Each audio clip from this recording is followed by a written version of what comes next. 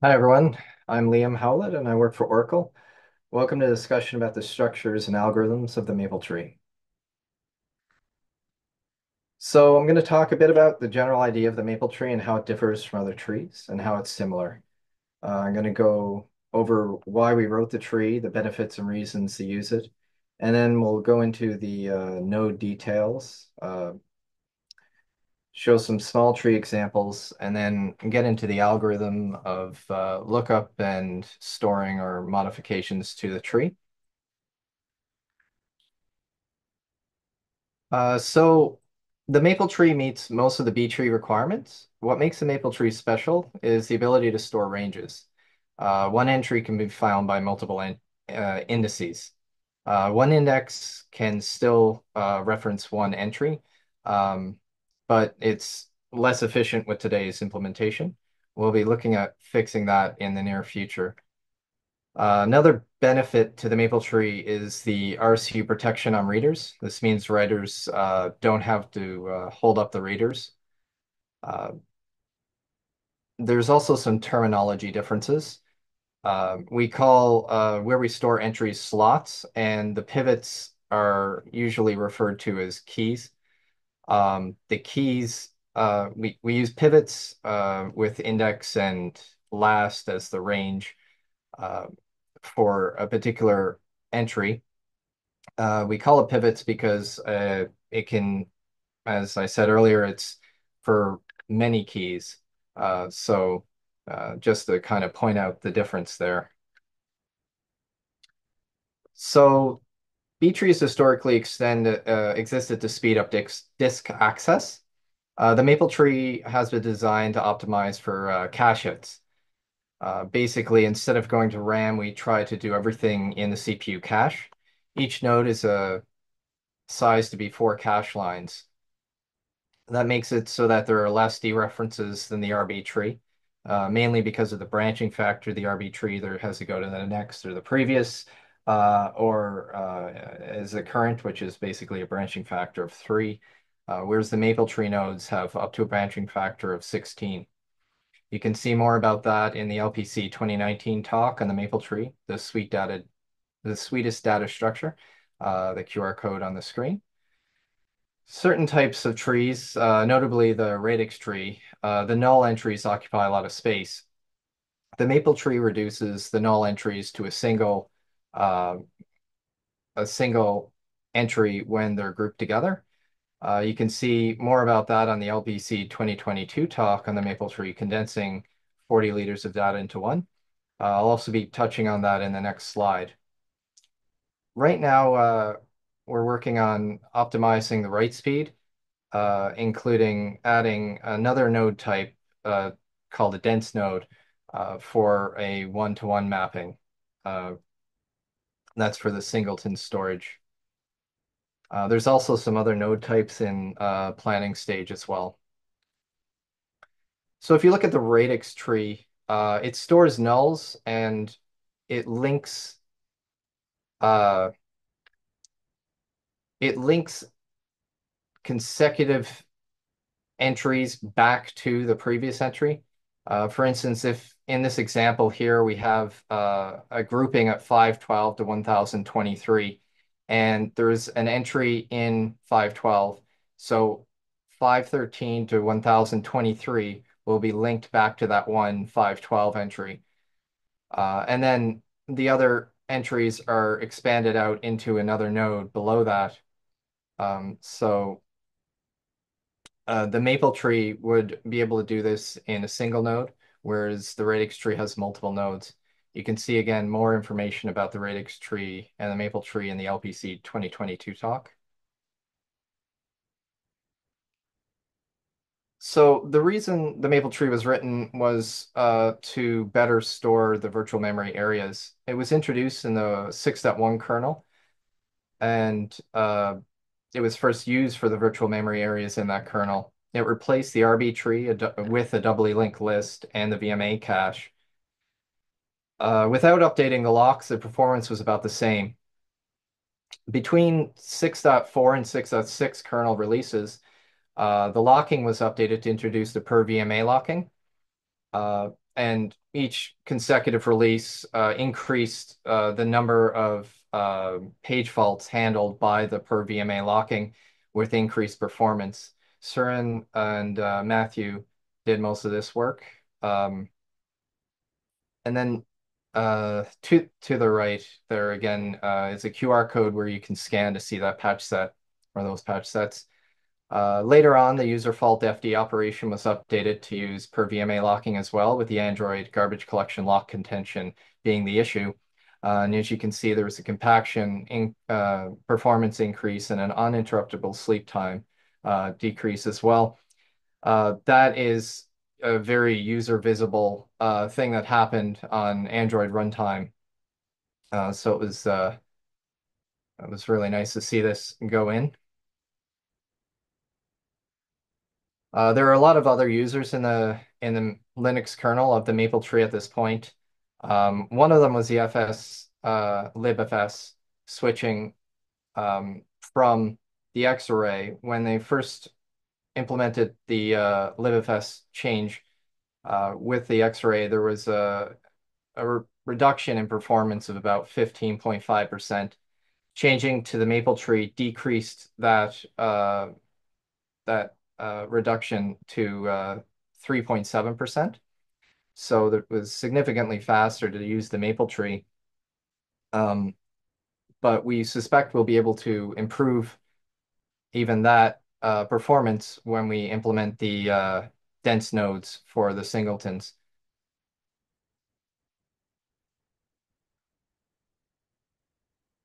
So looking at the MapleTree nodes, the internal structure of the nodes in the tree, today, the tree exists with nodes that store 64-bit pointers. Each node can contain up to 16 entries with 15 pivots. The root node contains from 0 to infinity. In the kernel, infinity is actually really ulong max. So those two, 0 and ulong max, don't need to be actually stored in the tree as they are implied. So each subsequent level of the tree takes the implied min and max from the parent node. Looking at a small tree sample of height 2, you can see that the root node has the implied 0 to infinity, and pivot 0 has a 100 value in this example.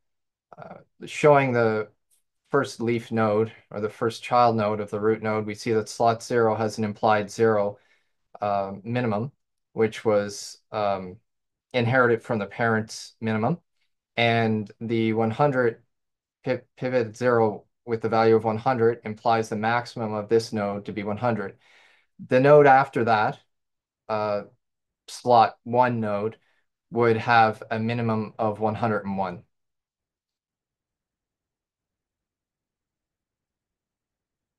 So looking at the same example, but with a little bit more information, I've added some pivots here below values. So you can see the ranges depend on the pivot, which is inclusive. So 0 to 5 is in the first slot, 6 to 10 in the second slot, and 11 to 15 in the third of this child node. If we were to look up a value of 8, first we would search the root node to find where 8 would fall, and it would be in the first slot 0, because it's between 0 to 100. And then we would go to the child node and find where the first pivot that is equal to or greater than 8, which would be 10. So it would be 6 to 10, and we would return the entry in this selected slot here. So the MapleTree, the writes are slower than the reads. We prioritize lookups over at the expense of modifications. On writes, traditional B trees expand on the way down. So any implementation I've seen, when the tree is almost full or the node is full, as it walks down, the node will be split so that there is space to store the information that you're about to write. That doesn't actually work with ranges because you may actually be compressing the data or reducing the data stored in a particular node. So you don't actually know that you need to split until you get to the child node. Um, when a write occurs, you may directly replace something, the entire range, um, or you may actually split that range, leaving a portion at the start and putting a new portion, or you may actually overwrite the middle of a range, which in fact adds two to the total entries in a particular node. You may actually also overwrite multiple entries all the way up to overwriting the entire tree from 0 to infinite. So you have to really decide once you reach uh, usually the leaf node on what type of store operation is going to be performed. So the direct replacement is the first type of write that I'm going to talk about. It's the fastest, and basically it's just overwrites the entry. If we look at an example tree similar to the previous example, first, when we're storing 6 to 10, we'll look for the range where 6 to 10 falls by walking the tree. We walk the tree down again to the first leaf node because 6 falls within 0 to 100, and then we find the 6 to 10 range. We realize that this is a direct replacement. What's really nice about the direct replacements is that you don't actually need to use a new node. It's RCU-safe to just replace the entry. So we just put the new entry into the slot and we're done.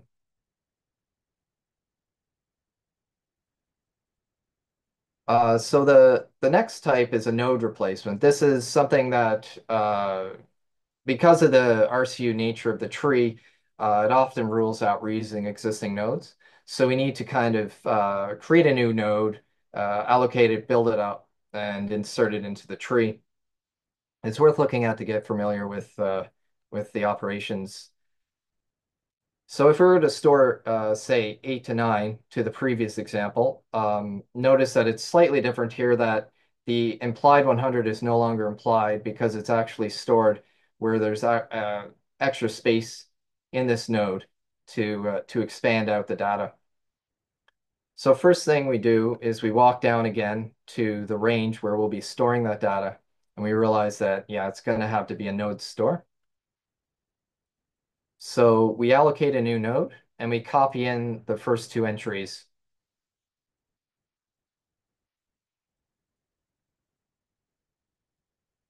Um,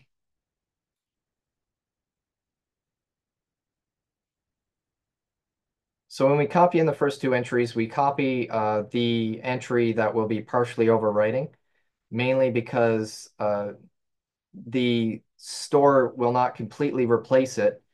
So we will need to modify the range. And that happens once we store the new data. We overwrite the old pivot to shorten the range. So instead of it being 10, we're now 7. And that 7 means that this range is 6 to 7, which means the next one starts at 8. And we write 9 here to limit the range of this particular slot to 9. And we put the new data in.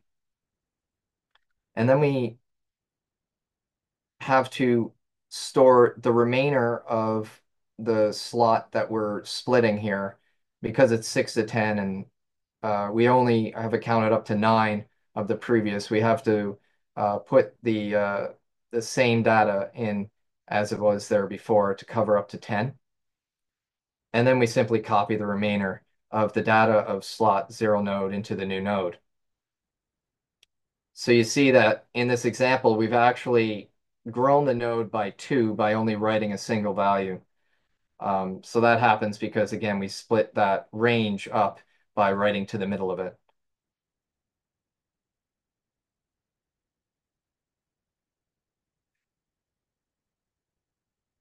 So after we've got our new node, we install a new node into the root node by replacing the previous slot 0 node with the new entry or the new slot 0 node.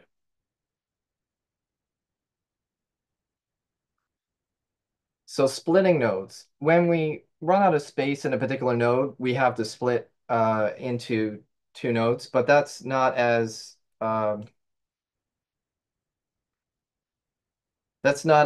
efficient. Or if we split, we reduce the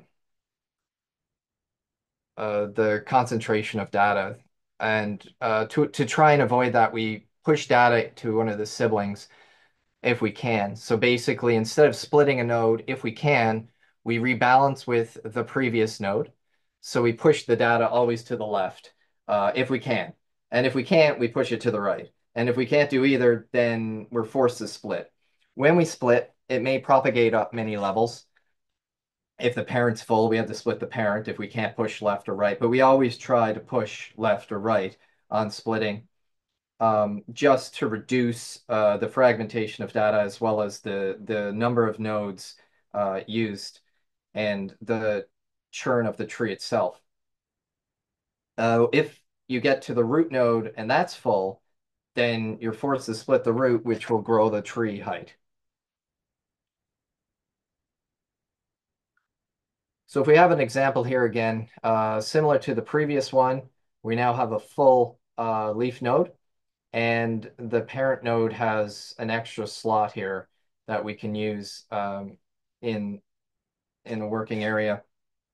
So we're storing 8 to 9 again, so it's going to cause this node to overflow. But we don't know until, again, we walk down and we find the slot, and we calculate the required slots. When we calculate the required slots, we realize that there's not enough. We try to push to the left, but in this case, there is no left node. So we try to push to the right node in the parent, and that's full, so we're forced to split. So we create two new nodes, and we figure out exactly where the data is going. You can see here um, by the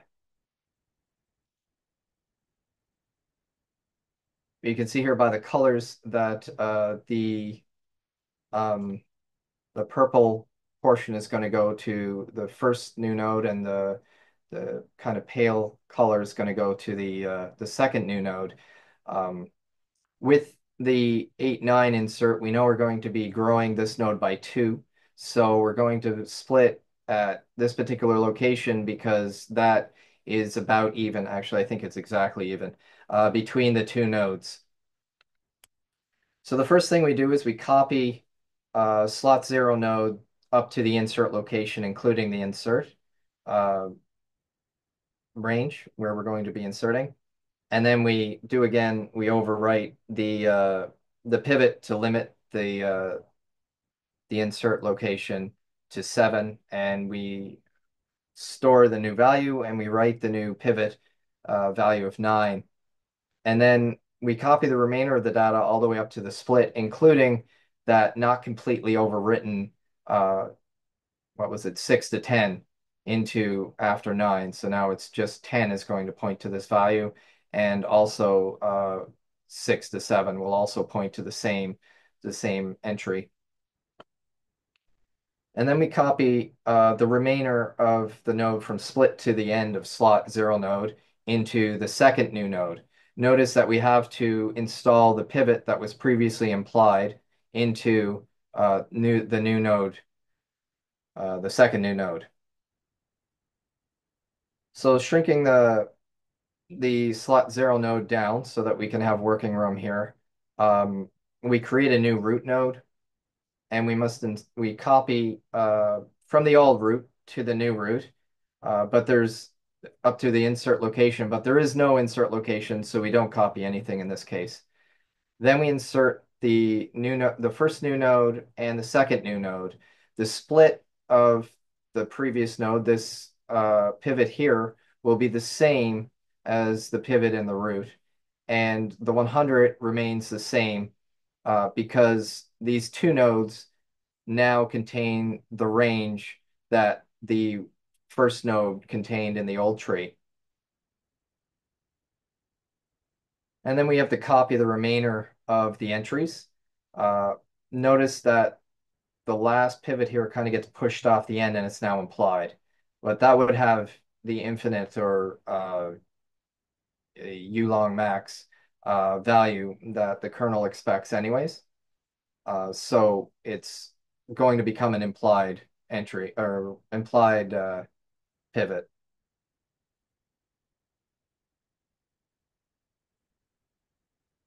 So then we just simply replace the new root node. In this case, it's the new root node. It could be a parent node of a larger tree that gets replaced, but in here it's just basically a whole new tree. So besides that, we have a rebalance. And so in B trees, we know they're self-balancing. It's no different here with the maple tree. Any operation that requires a rebalance will occur, and the tree will be continuously balanced. Insufficient nodes are nodes that don't have enough data. In B trees, it's about half the slots that need to be used. Nulls may count in the maple tree because they are ranges, so they require space. Insufficient nodes will rebalance between the siblings, and the parent nodes must be sufficient, so siblings are guaranteed to exist in the rebalance case. So this may collapse the tree height of the root node if the root node ends up having an entry of one entry. So if you only have one in the root, then you can just make that one the root node and reduce the height of the tree. The rebalancing may result in two new nodes. If there's enough data that it would we would need two nodes to contain the data, then we create two new nodes and replace them. And that would require replacement of the parent because of the RCU nature of the tree. And then that parent will be stored in the tree. Uh, Rebalances where one node consumes the entire amount of the data, basically the sibling is completely absorbed, is an interesting case, and that's what I'm going to be looking at next. So continuing kind of with the same example, we have a slot 0 node and a slot 1 node, which have the minimum 8 entries, and they're in a root node.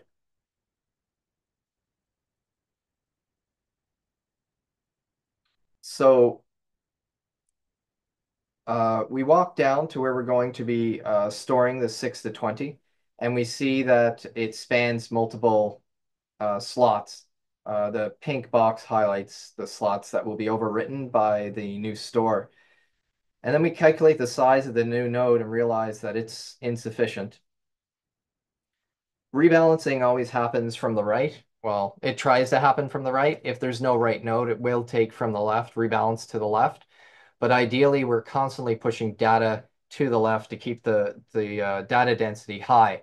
That's so that we don't cause cache thrashing on the CPU. So we want the most dense tree within reason. Sometimes if you're writing something and overwriting constantly, it will cause this jitter, expand, and contract, and we try to avoid that. So here we're overwriting three entries with one, which will cause the slot 0 node to be insufficient. So we create a new leaf node after maybe I should say after calculating out that adding the entire number of entries, we realize that this can be contained within one node. So that means we will allocate a single leaf node. We copy from slot 0 node up to the insert location. We could need to copy a portion of the next slot, or the next range, including the slot and the pivot again. But because this one is actually going to overwrite the entire slot, we don't need to do that. And then we insert the new entry with the new pivot. And again, if it wasn't fully overwriting the last pivot, we would have to copy a portion of that last, and we would have to copy that slot and that pivot in, uh, which would change the range just by the nature of having the previous pivot installed. And so then we copy the remainder of slot 0, and then we copy the data from slot 1 into the new leaf node as well. So Now we have all of our data accounted for. If you notice again that this pivot here in the slot one node, the last pivot has been kind of pushed off the edge of the node. That means it's going to be the implied pivot. And the implied pivot here would have already been in slot or pivot one of the root node. So it's going to be the same pivot because again, it's going to cover the same range as this one node is going to cover the same range as the two nodes did previously. So we examine the parent node, we shrink things down again so that we can actually have some working room. The new root node we allocate will we copy from the new root or from the old root to the new root up to the insert location. And again, this is dealing with slots 0 and 1, so we're actually not going to be copying anything there. But then we install the new leaf node with the new pivot, and this new pivot again is going to be the same as pivot 1 in the old root. And then we copy the remaining data into the new root.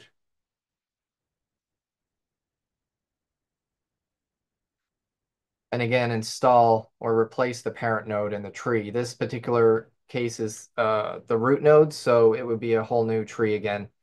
But it doesn't have to be. It could be a node that has a parent itself, and it could in fact become insufficient, as this one would have if it wasn't the root node.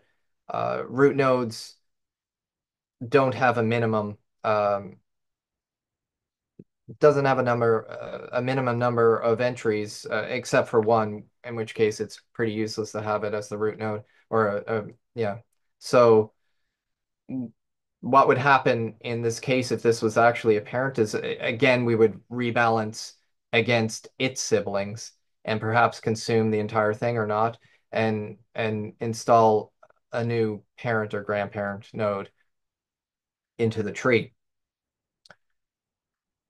So this brings us to probably one of the more complicated parts of the tree, which is a spanning store. The spanning store is uh, when a write occurs that spans more than one node. Now, we've seen writes occur that span more than one slot, but if it spans more than one slot in a non-leaf node, then it's considered a spanning store.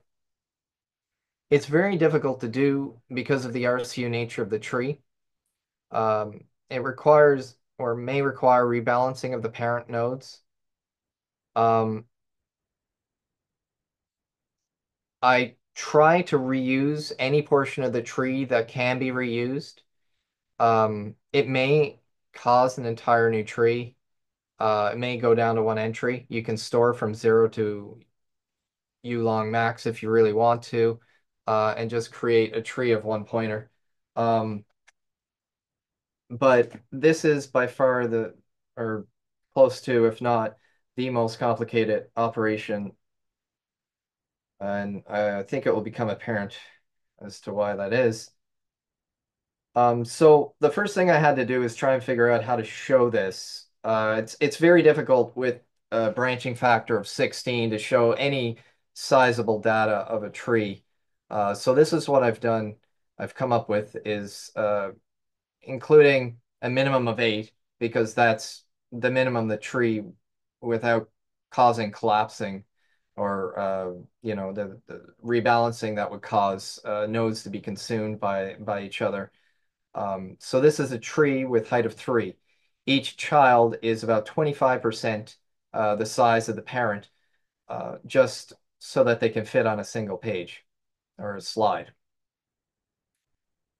So what I'm going to do here is I'm going to try and store 125 to 260. So I'm going to overwrite a fair number of entries.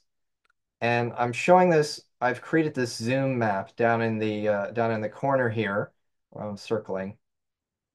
Hopefully yeah, it's working. Um, and so in the blue box, I've blown it up here. And you see that there's implied pivot of 0 to infinite, like usual. Um, and then there's a range 50, 100, 150. With writing to 125, it's going to be writing to the second slot, slot 2, 0, 1, 2. And you can see, actually, before I go into that, you can see the first child here has the implied 0 to 50, and the last child of the root node has the implied 351 to infinite.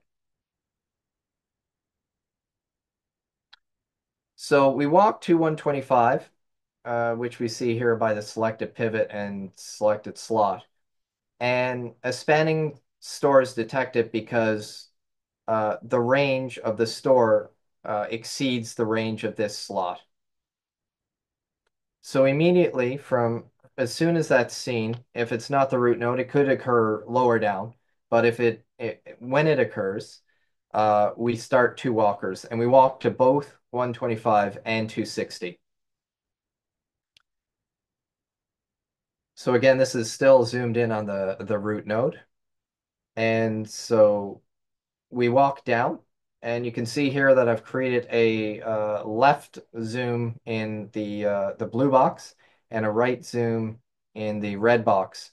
And in the zoom map, you see that we've walked down to the uh, slot 2, and I think that's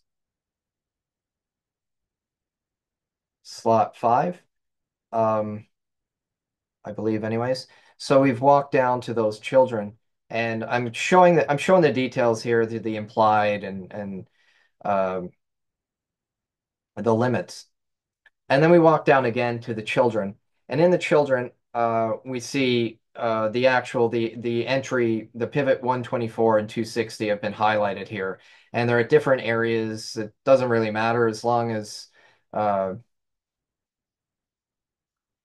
long as you can find what you're going to be doing. Um, this example is actually a pretty simple one in that we'll end up with enough data to be contained within a node.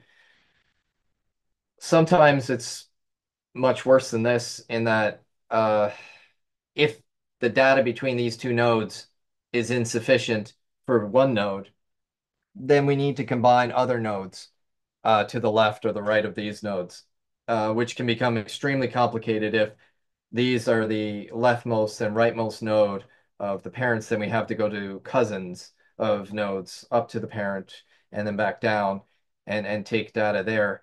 If that happens, though, the parents would have to be combined and it just kind of collapses in on itself.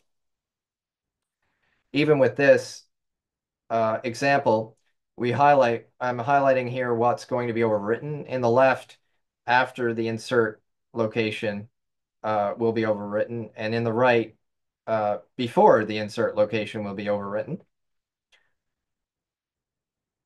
And if we look at the tree here, highlighted in pink again will be the things that will be going away. So the blue block here is the left child that will have partial overwriting, and everything in its parent to the right will need to be destroyed. That is, these particular slots will need to be freed as well as anything below them, including in here is another layer, a layer in the tree that will have to be modified. You can see here the yellow in the zoom map of what we're looking at. So entire subtrees will go away in this scenario. So how do we do this? Well, first we realize that this is going to be able to be contained in one node. So we create one leaf node and we copy up to the insert location. Again, somewhat similar to the previous operations that we did. And then we insert the new data with the new pivot. And then we copy from the right node to the end of the right node. From the right node, we copy beyond where we've overwritten. Now, notice that these were chosen specifically that we would not split a particular range, but it could happen that you split a particular range, in which case portions would be copied and the pivot would be modified to change the ranges that those particular slots store. So then we have to walk back up and build a new subtree. So I walk to the left and right uh, parents. Again, if you look at the zoom map, you can see here that I've gone up a level in the tree. And I create a new parent node, and I copy in everything uh, up to the insert location of the parent data, of the left parent, and then insert the new leaf node with the new pivot, whatever that might be, which would most likely be the maximum. Well, in this case, it is the maximum of the right leaf node that we consumed. Um, and then we would copy from the right parent the remainder that we're going to be reusing into the new parent node.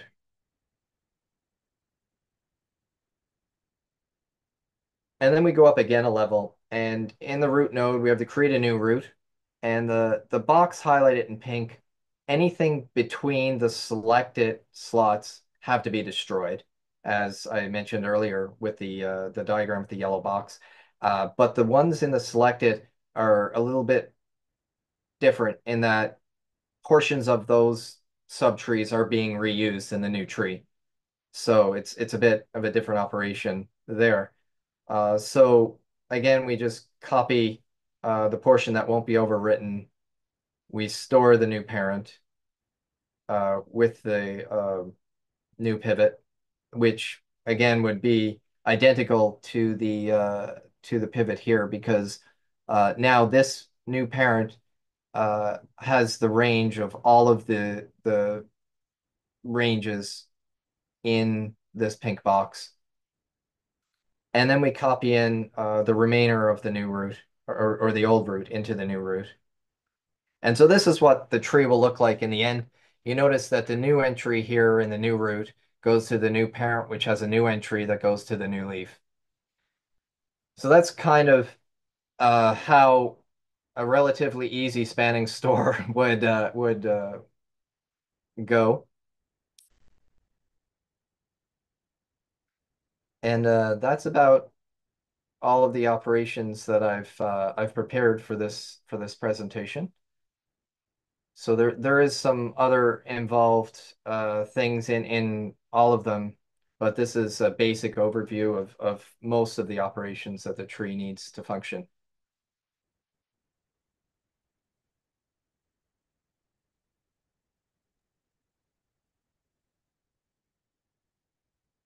Any questions for Liam?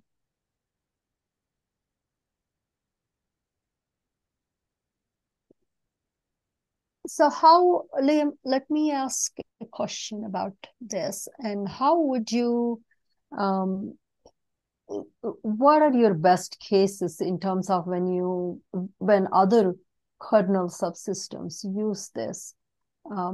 Which subsystems would make a good candidate to use MapleTree? Right. So most of the things that use the RB tree, uh,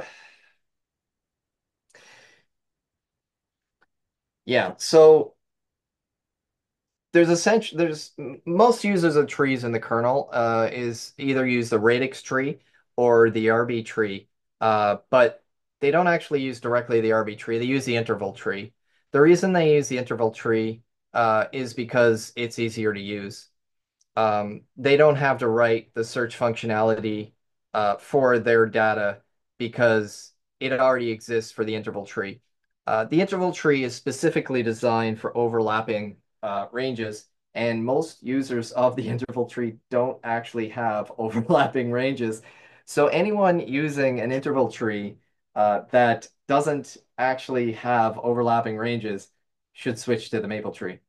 The other user group is the process, the PID IDs.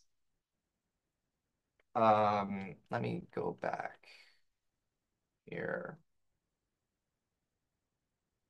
So the PID IDs or allocators that need sequential numbering. Um, Yes, yeah, yeah, that would make sense. those users, so here, use like the PID IDs currently use the radix tree. Mhm. The radix tree is super inefficient when you have, like, say, oh, I don't know, a process at PID 1, which never goes away, and then you leave your system running for weeks on end. The PIDs usually have like a 1 and then maybe 5, 6, and then something around 13, 14, 30, and then it becomes extremely sparse, and you have something way out on the end of the spectrum of 3,000, 30,000, whatever, because your system's been running through the PIDs and you keep getting new ones. And a lot of the short-lived processes have died. Mhm. In the radix tree, what happens is you end up with a whole lot of nodes with very little information. Um, in an example, I took my running system. I had my laptop. It was running for like 2 weeks or something, and there was 521 running processes that in the radix tree, based on the number, the PID IDs, or the PIDs, that would be 147K used to store those 521 values. So that's a huge waste of space, right? And when I looked at it, there was like 115 radix nodes with one value in them each.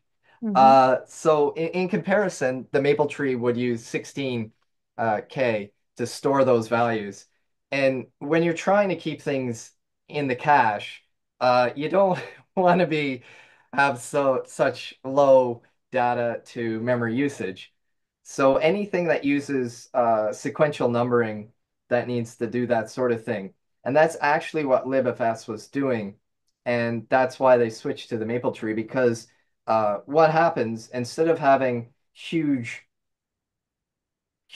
nodes with a whole lot of nulls is the maple tree will just reduce that to a single null. And here you can see these are the pivots up top, and these are the Mhm. slots below. So we have a couple used at low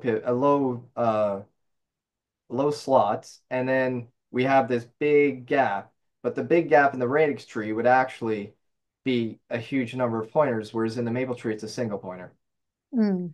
So essentially, well, you're talking about 16K, the example you gave, 16K versus 114, did you say 140? 147K to Ah, 16K. that is Yeah. that is huge, huge. Yeah, it was Um, 253 nodes versus 64 nodes. So like it just it is a huge amount of savings. But I mean, people say, well, like it's 147K, mhm. who cares? But then Right. when you start pushing that into your CPU cache, well, you kind of then you do care, right? And not only that, then you have a lot less dereferencing to get the things. Uh, so not only do we have a bigger branching factor, but that compression of the null entries really saves a lot of searching for the actual value you need. Yes, if somebody is looking at their sub, I mean, somebody is looking at their subsystem, or somebody is looking across subsystems to see, hey, which subsystem could benefit from MapleTree? Is there a easier way to tell this? I mean, do you have um, any kind of tool or something that you could run across the board, or do you have to have knowledge of the subsystems? I think you kind of have to have some knowledge of the subsystems. Like I said, the biggest indicator is, well, first the IDA IDR is what this uses to do the PID stuff, and uh, that could benefit significantly to be switched to the MapleTree, and it will become much better once we have dense nodes. Uh, the idea of dense nodes is instead of having pivots, we just have an array. And the array is like 31, large array. And the implied minimum is from the parent, and the maximum is just plus 31. So then you just know exactly where you're going in the dense node based on what value you're looking for. But what this allows us to do is to increase the density of data even further than what we already have when we have sequential numbers. And so once that's in place, it will be a great improvement in certain areas. And so that's basically the thing that I'm currently working on when I have time outside of the MM community. So anything that uses that sort of that need, the radix, if there's a subsystem that uses radix tree, then that's a candidate. And if it uses the interval tree, I mean, I can't stress enough how many users of the interval tree don't actually have overlapping ranges and thus don't actually fit the use case of the interval tree. It just so happens that it was the easiest thing to use at the time. There's also people who have switched to the X-array that may want to re-examine that and look at how the maple tree would benefit them. So those are kind of the ways if there's subsystems using that sort of thing, then they should re-examine their choice and see if it would be beneficial to switch. The other thing is if you're designing something new, then you might want to look at this and how it would benefit your use case. There are definitely use cases that it doesn't fit. The allocation versus embedded. The RB tree embeds the information within the struct of your own structure, Mhm. whereas the maple tree has its own nodes. So there's allocations that need to happen based on store that you might not be able to get around or know what's going to happen before you do it. Um, I've run into this in the MM because we need to not allocate within a certain area of particular locks. And so there's a pre-allocation call to say, I'm going to be storing this. Please allocate now. And then we take the locks and then we store it so that we have the necessary memory put aside for the maple tree. We're working on uh, implementing that sort of thing. We're working on optimizing that into the allocator itself, the KMM cache. So we'll see how that plays out in the future. But there's definitely areas where this may not fit because of the allocation requirements.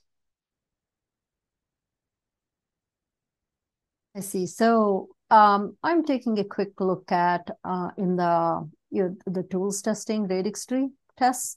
So you do have like IDR tests. All of these you're referring to are X-ray, and all of those are they all combined? All the kinds of trees, even though I see maple also. So it looks like No, you're there. stashing all the tests there, or how does? Yeah. So we started. What you're looking at there is the user space testing. Mhm. What we realized was it was taking a lot of time to build up, even to run tests in the kernel. And so what we did was simulate uh, being able to run it in user space allows us to just run GDB on things. And in the initial stages, what I did was I put trace points in to say what was happening to the maple tree, what stores and what erases, whatever were happening, and I could record those and then replay them in the user space to easier debug. And then I left those problems as test cases. Mhm. So anytime that anything happens, I create a new test case and I put it in so that it never happens again. So what you're looking at is the user space testing of that. There's also a file in lib, and it's lib on test Mapletree file in there, and that builds as a module that can be loaded. It Mhm. also runs in the user space testing. So the user space testing does things that I couldn't accomplish in KUnit tests, as well as the module. For instance, the RCU threading tests and stuff are in there. There's a significant buildup of tests in there, and it's been rather successful to the point where we're copying it for the VMA testing as well. And yeah, it's been going really well for the way that it allows us to test independent of the kernel. That that testing actually allowed me to rewrite portions of the algorithm, and once it worked in the testing, it just worked in the kernel, Right. which is great. Mhm. Yeah, that's what I'm looking. I did see that. I thought that for somebody that wants to understand this, this would be a good area to go and start. Yes, I did. I also found a live test. There seemed to be a live MapleTree and also test MapleTree.c. So looks like, as you mentioned, you said that you were adding regressions. I see regression 1, 2, 3 already in the .c's there. So that's what you're referring to probably under radix tree directory. So Yeah. so that's actually a good way to test, right? Sometimes when you have, especially when you have um, when you are using MapleTree for something crucial, say PIDs or live FS and those kinds of things, it becomes harder to debug and test. So especially this does allow testing. Yeah, I mean, if I make a change and it breaks, I won't be able to boot up to the point where something loads a module to run the tests. So it's kind of it's a really good way of isolating um, what uh, what is executed before so that you don't other things don't get in the way. Right. So we do have a question in the Q&A. It is a very long question. Is there a way you can look at the question, or would you like me to read that for you? I can look at it. Okay. Asked already in LPC 24. Would be interesting to explain it. As far as I can tell, there are users in the kernel tree that use mtree alloc range with an entry that does not really matter. Kernel BPF arena. What's important is keeping track of ranges that are allocated. I have a use case that's similar, basically using a maple tree to allocate non-overlapping ranges of integers. The entry that I stored in the range does not matter. All I need to know is whether the range is free or not, and allocate it and deallocate it on demand through the MT API. Assuming that's a valid use case for MapleTree, what optimization could be done there, and is it a simple change to try? Obviously, on an purpose allocator, the ranges of a given integer space can be written, but since the MapleTree does not already, it does not seem very useful. I'm not sure. I didn't follow the last bit there. Lorenzo, will you be able to unmute? We can unmute, and then you might be able to. Yeah. Okay. Somebody has a hand up. So let me see who that is. Okay. Yes. Go ahead and ask the question. Alien, the use case, and I think the arena for BPF is, I mean, there the entry you actually store for a range is not really useful. Or you need to keep track of is what ranges are in use and what ranges are not. And I think if the entry is not really useful, is there anything that can be done to optimize the maple tree? I asked you already. I don't know if you understand what I'm asking. I mean, I understand it's a peculiar question, but that's a valid use case, I suppose. Yeah, I'm not entirely sure. I remember you asking this, and I don't remember, and I don't know if I'd like to know more about the use case because it seems like you need to have something like what I don't understand how you would have a range and only need to know if it's used or not. You would need something to reference a particular range. There has to be something to do with the range, and it just seems like you're missing an opportunity to use the tree to store something for quicker lookups and just using it to look up to see if it's ever been used. Does that make sense? Yes, it does. I mean, you can keep track of the range. Or for instance, it's basically a device that requires a certain amount of RQs, say, I don't know, 0 to 20, and you can store an index. Well, for instance, you know that that range is allocated to this specific device, but you don't need to add an entry. But all you need to know is that entry is being allocated 0 to 20, and if you want to free it, I suppose you can free it by just passing an index to the maple tree. You don't need to do anything else. You don't need to store a pointer into the tree for that reason. Is that correct, or maybe I'm not understanding how to use the maple tree? Well, I just don't I mean,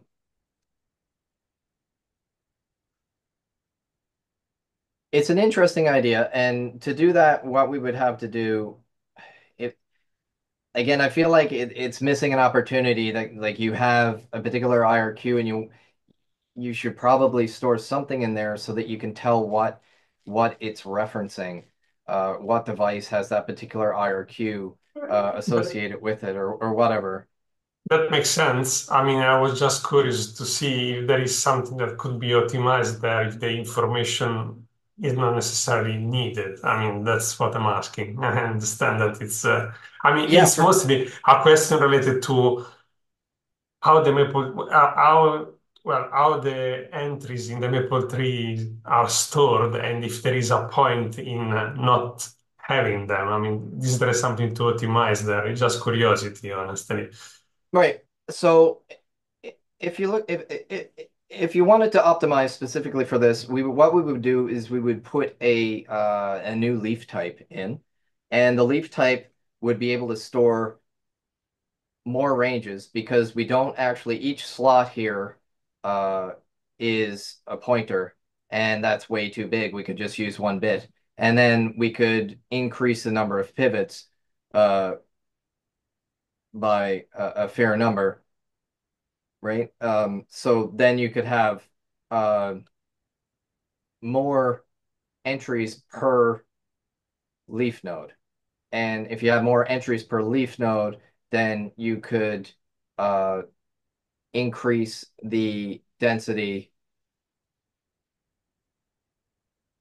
of the tree. I think actually the dense nodes would be the best plan because, yeah, I mean, I guess what you could do is you could make, no, no, yeah, a new leaf node would be the best way to do this. And what you could do is, like I said, you could, instead of having the slot be a pointer, 64-bit pointer, you would have a one bit on or off. And then we could have more per leaf node. And I think that would be the best way to do it. Uh, but I'm not sure there would be enough users to enable to support this use case to have a new leaf node type for that purpose. Understood. I mean, but you clarified, and thank you very much. I understand now what you meant, so I see the point. I thank you. Yeah, no problem. You're looking at the Q&A. There is another question in the Q&A. Yeah, for VMA, we have for each VMA macro defined. Some symbols in the for each VMA are GPL due to the third-party kernel module can't use for each VMA. What's another alternative for Traverse Mapletree for VMA? GPL your module? Um, yeah, so I don't really support out of tree modules. Um, there's definitely a find. I mean, uh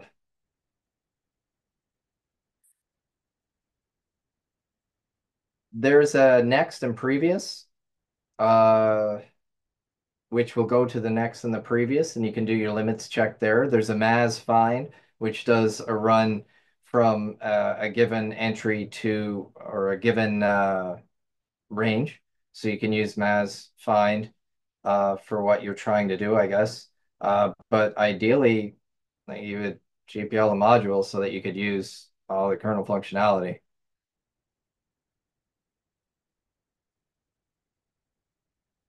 Um, there's I've tried to add a number of ways to do things in the MapleTree similar to uh, other other data structures. I try to use previous and next try to emulate as if a linked list, mainly because the MM used to have the linked list for the RB tree.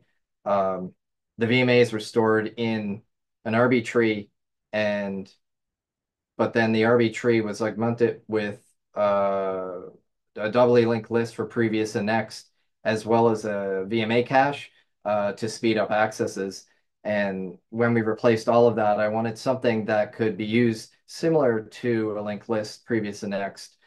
So really, there's some tricky stuff around if you're at the first entry and you go previous, what happens? And if after that, if you go next, what happens type thing. Um, so um, there's the operations that I tried to do. Uh, I tried to make it logical for the user that perhaps we're using previous data structures. One of the functions in the MM was find VMA, and find VMA would start at a particular location and go upwards until it hit something. So that's implemented in the tree as well. If you think about if you think about what I said earlier about condensing the nulls into a single entry, then you would realize that find VMA, if it landed on a null, would only have to go to the next slot, which is actually pretty awesome. Um,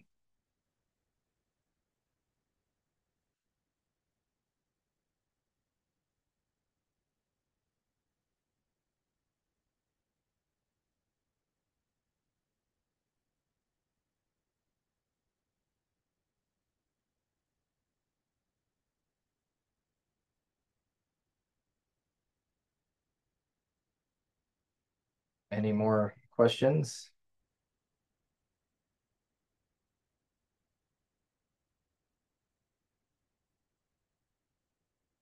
No, nothing here in the Q&A or chat at the moment. If you would like to share the any other slides you might have, that'll be great too. Or, so we do have time if you want to Sure. show. So, what I showed earlier, the node wasn't entirely what is in the node. There's actually more to the node. There's metadata that can be stored in the last slot if there's room. It's a dual purpose type thing. And there's also a link back up to the parent so that we can walk upwards. Um, And in fact, the parent, because these nodes are actually 256-bit aligned, we have 7 bits that we store metadata, and one of those bits or several of those bits actually, in the parent pointer tells us where we are in the parent itself.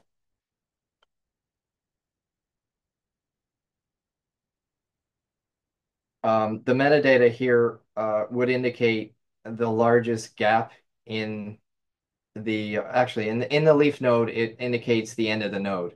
Because when I was writing this, I noticed that a lot of the time we were spending finding the end of the node, and a lot of the time the nodes weren't fully full. So I could store the metadata of end of node in the last slot, and I can check if there's metadata by checking the last pivot. If the last pivot is nothing, then I know there's metadata that tells us the end. And if the last pivot is something, and it is the implied pivot or the implied pivot from the parent, then I know that that is in fact the end is the previous one. Otherwise, I know that the node is full. So there's kind of like this dual usage here of the last slot to increase the data density as well. The tree can also track gaps, and this is good specifically for the VMA stuff because we search to find where we can put something. We don't just say, oh, I want to store 10 to 20. They say, I want to store something that's 10 big. Find me a location.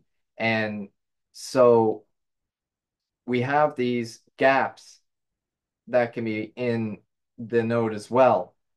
And when we do this, it doesn't fully work out, so there's always room for the metadata in the internal nodes. And so we call this an allocation tree because it's used for allocating. Uh, when you're using an allocation tree, you have to initialize a tree stating that it is going to be an allocation tree. And so the internal nodes are allocation nodes, which track the gaps as well as the ranges at the expense of the branching factor. The branching factor decreases from 16 to 10, but you get to find out where the biggest gap is. For instance, here we're showing that there is a gap here at slot 1 in the child. That's the largest, and we store the gap size here. Um, the other thing that is stored in the metadata of this allocation node is the largest gap. And that's so that we know we don't have to propagate upwards uh, to further up the tree if there's a particular gap that we've overwritten. We know that the biggest gap has been overwritten, then we have to go up. Otherwise, we know we're okay.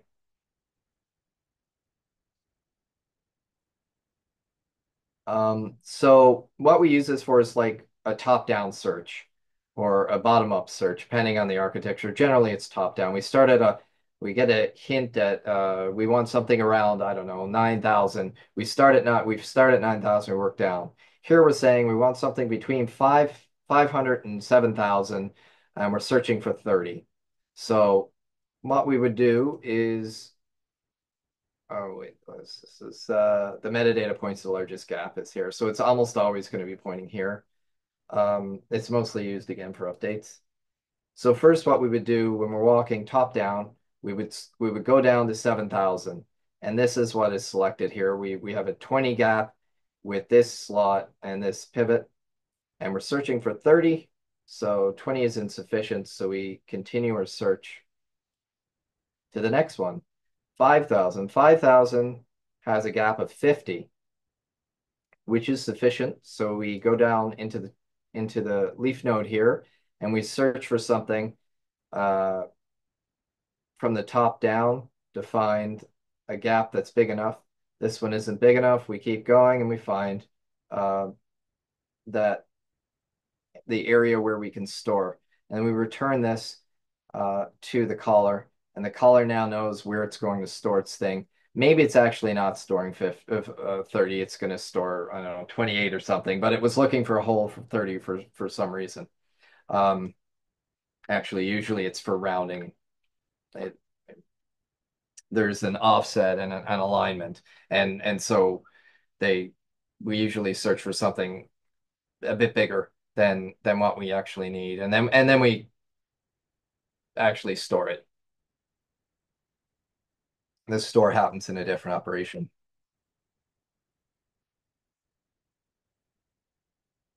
So that's just kind of another aspect of the tree that is used in in anything that uses allocations. So if you need a particular gap, you can find it with this tree. So the node layout, um, the dense node idea, I think I went over this already, but the idea is that there's no gap tracking. Uh, there's only leaves. There's no pivots, so it's just one-to-one mappings with an implied start and end. There can be multiple nulls in a row in a dense node, but basically what I'm doing is making sure that the density stays at a particular usefulness by only having so many nulls in a row, and then we will collapse back into the range nodes that we have seen previously. And this switching will actually happen automatically. So if you're storing, say, PIDs and you start with one as usual, and you grow upwards, you will have a dense node and then another dense node and then another dense node. And then as things become free, you can collapse down into an allocation node, and maybe there'll be a dense node next to it, or maybe it'll rebalance to get enough data actually out of the dense node, and maybe there won't be enough entries there, and then it will change that into something else, and so it's going to become more of a dynamic use of the nodes to increase the density of stored information. So the dense nodes actually are only really something that will happen at the leaves. So it's a leaf node. And then the internal nodes will still have ranges.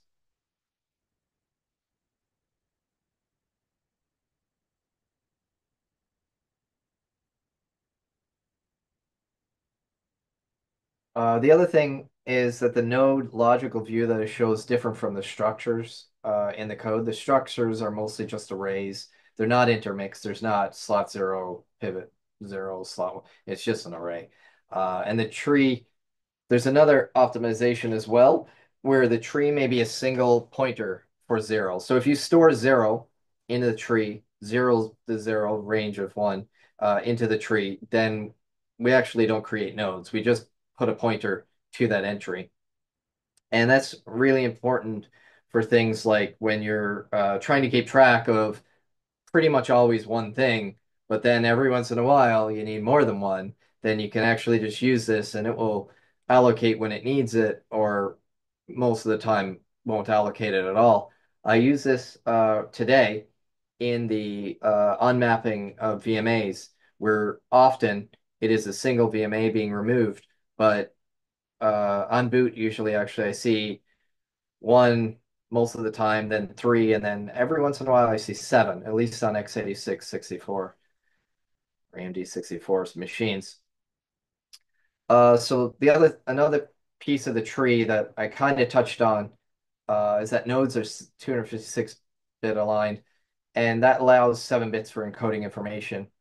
The parent and child pointers both can encode different things. Um, in the child pointer, I encode the child type and if there is any nulls below it. That is actually currently not used, but the idea here is in the future when we're using this for the IDA, IDR type allocations where we have singletons, sometimes you want to know if there is one PID within this range that you can reuse, and then you'll know before walking down. That way, we don't have to use the gap tracking in to know that there is at least one entry available below in this subtree. So that's kind of a further optimization that we're looking at doing. I mentioned this as well, the tree iterators. There's previous and next to emulate the linked list. I also have a previous range and next range because sometimes you want to go to the previous or next even if it's null. And previous and next is kind of well understood as like a linked list operation where you go to the next entry of the previous entry, whereas previous range and next range could actually return a null. And those are useful for uh, certain operations.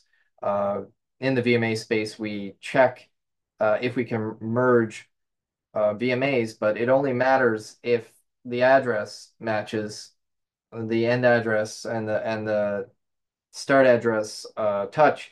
And so if the previous range is null, then we don't need to go any further than that.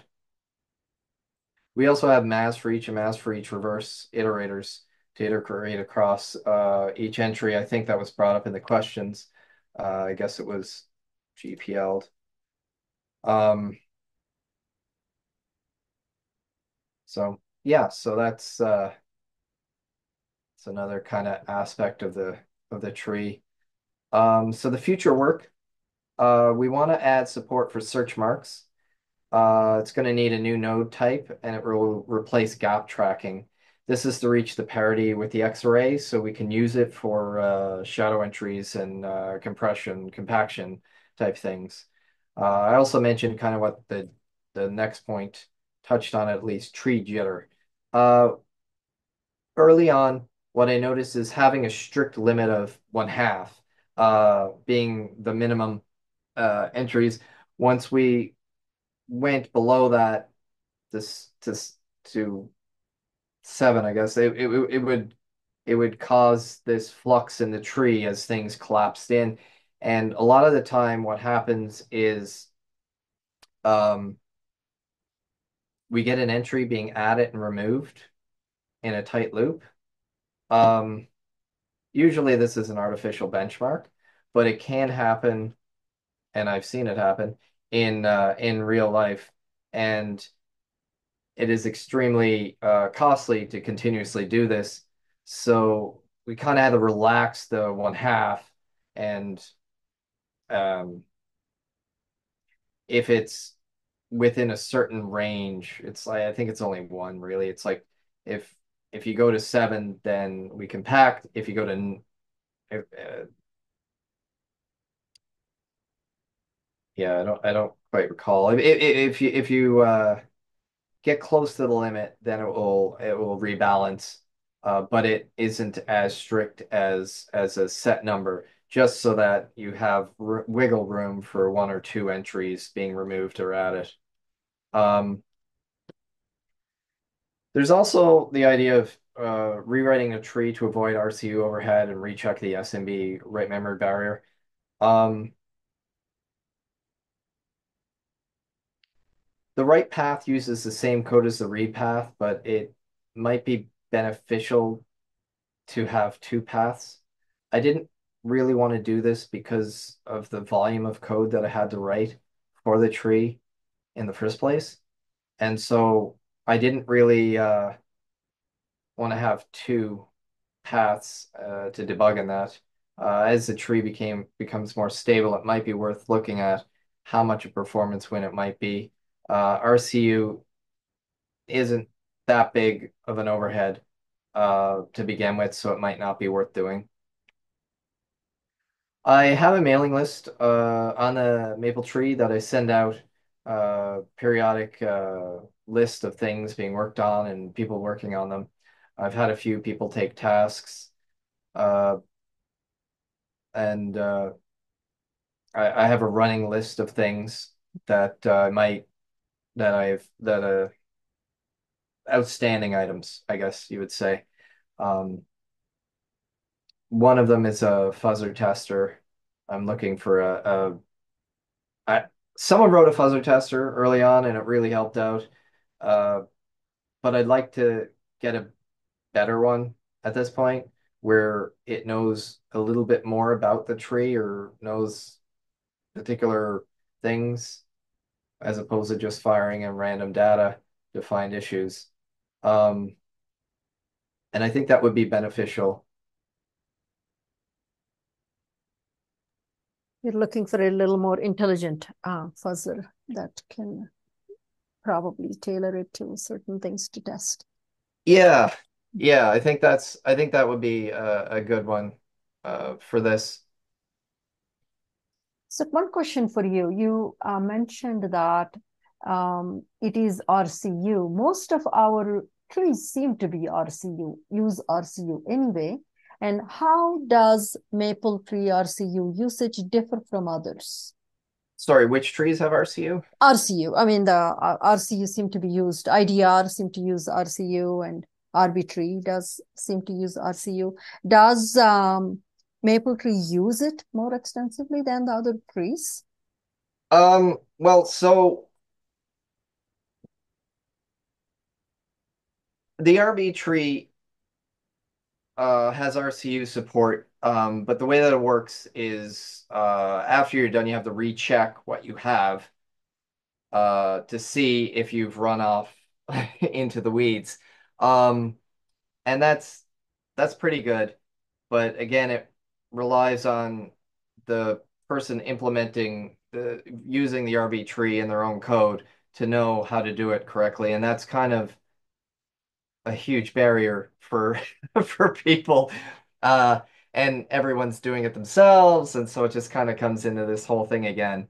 Um, with the VMAs, when we were replacing the RB tree had RCU, but it also had the linked list, or doubly linked list, which caused issues with RCU. So the maple tree is more of a turnkey solution for these things, where we try to keep the interface pretty simple and useful, and stick to the concepts that people know versus trying to get them to write their own search and RCU protection. Now, one thing is that the maple tree doesn't protect what it stores for RCU. So, for instance, when we switched to per VMA locking, the VMAs had to be freed RCU safely for it to be used in an RCU manner. So you do have to protect your own data with RCU, but the tree itself will return either what was there before or what is there now. And so it's less error prone than than, than trying to use other other ways of doing it. Um,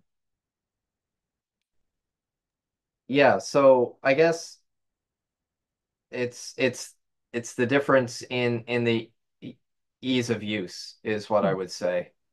Okay. So you're kind of using you like you mentioned, you're not requiring users to figure out how to do searches, and you're doing a lot of that, except the only thing is data protection. How I think it would have been great to see the comparison between different trees, what they provide in this presentation, but maybe that's for and when you're doing another talk or webinar, you could think about comparing the trees. Yeah, I had So, done a comparison a few years ago. I don't know if that's what you would be looking for, where there was like a table of different things oh, that the that'll be different awesome. trees. Yeah, Yeah, that I just don't know if it would be enough of what you're looking for. I would have to revisit it. Um, yeah, and I mean, I guess the other thing about the RCU stuff is now this tree is becoming very well tested because of the extensive use in the MM area as well as hmm others.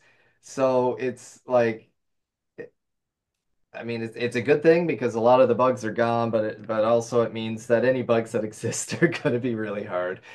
hmm So I mean, as all software, right? So it's very it was it yeah.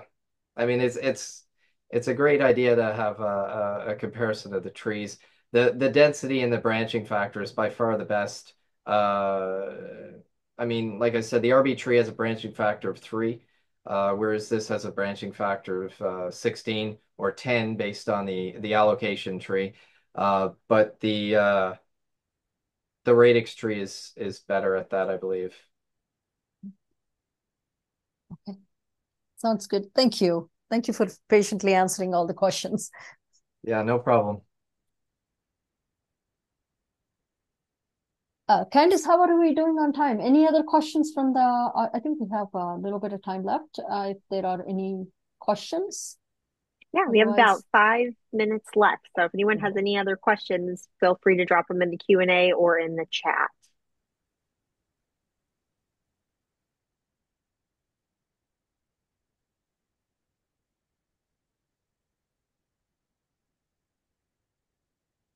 I'm hearing crickets. So thank you so much for this presentation. Yeah, you're welcome. Thank you for having me.